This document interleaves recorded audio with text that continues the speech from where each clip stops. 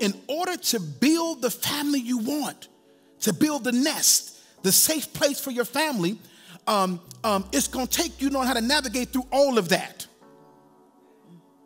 Because birds build nests with broken branches.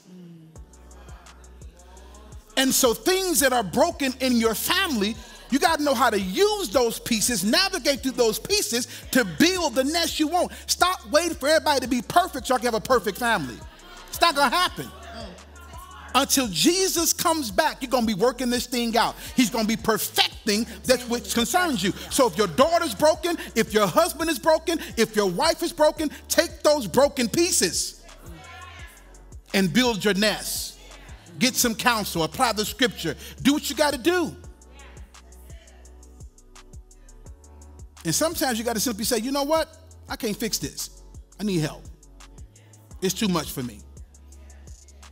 Because some of us, we're bent on, I'm going to fix this family. And you're wearing yourself out. I think sometimes you take your hands off, even with the prodigal son. He says, give me my stuff. I'm out of here. Dad said, here, take your stuff. And if you read the scripture, nobody ever went after him. There was no team that said, come on back home, son. You don't need to be. He went out there. He did what he made his decisions. And the father had to be home, allowing him to make those decisions. I think some of the things that we're hurting our children with is we rescue them too much.